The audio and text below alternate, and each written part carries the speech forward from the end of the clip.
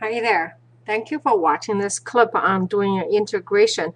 Let's get started. So I have a dx over here, and let's multiply it back in there. So cosine of 2x.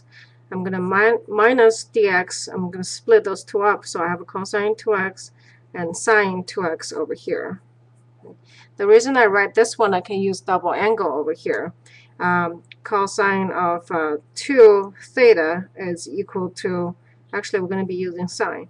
Sine of 2 theta is equal to twice sine theta and then cosine theta here. So this chunk is easy. That's sine of 2x and divided by 2. So if we take a derivative of this one, that's cosine 2x and then times 2 using the chain rule, 2 and 2 cancels each other out. So we do get this one back. Minus, let's put a half out here. So I have 2 dx. And then I have cosine of 2x, sine of 2x over here. So basically I fudged this factor 2. So combine this one with this one, I would have sine of 4x over here. So we have sine of 2x over 2 minus half.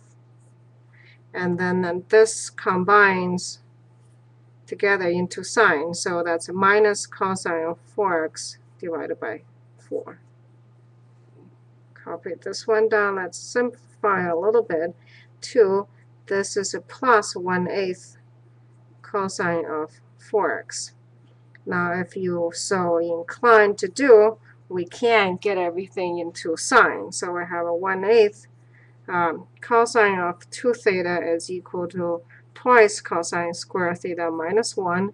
It also equal to 1 minus twice sine square of theta. So let's use the latter one. 1 minus twice of sine squared of 2x.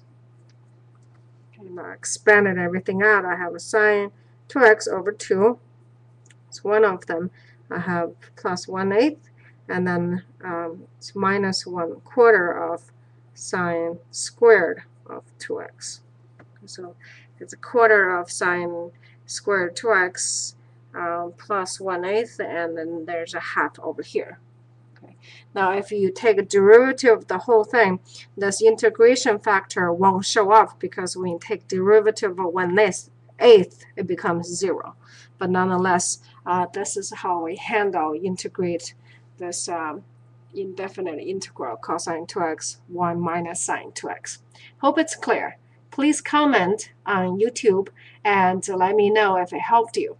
Hi, this is Dr. Pan, host of Tucson Math Doc channel, inviting you to subscribe. Together, we can make math easy. Till next time, have a confident day.